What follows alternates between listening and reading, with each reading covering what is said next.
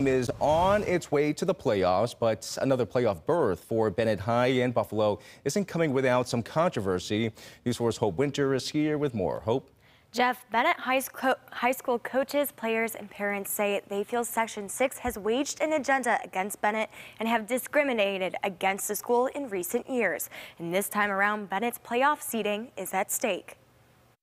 It's very disheartening when you work all year long, you work in the classroom, you do what you have to for paperwork and once again, clerical issues to be taking wins away from you. The Bennett High School Tigers took on the field Saturday, trying to put their issues with Section 6 behind them. Last week, Bennett High was forced to forfeit 6 games because of an ineligible player. Transfer documents for that player from Sweet Home weren't filed correctly.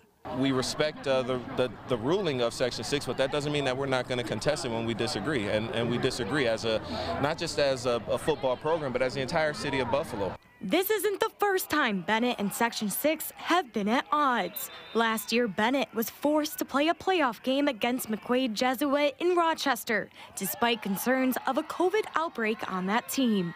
It does seem to be a pattern. I think this is where the discrimination and the civil rights concern starts to factor in, where every single year it seems to be a ruling or something that doesn't go in the favor of Bennett.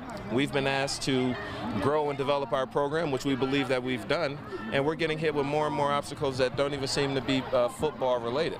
On the latest controversy, Section 6 ruled the player is eligible to play, but the team's record remains in question, and whether those 6 wins will actually count.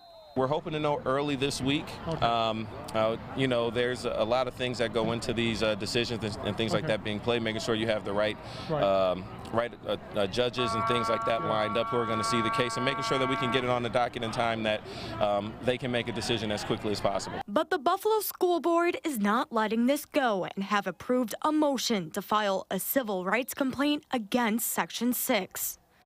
Now, if the team receives their wins back, they would be first seed in the division, and if not, they would be even 4th. I did reach out to Section 6, and we have not heard back from them for a comment at this time. For now, in the studio, Hope Winter, News 4. Hope, thank you for that.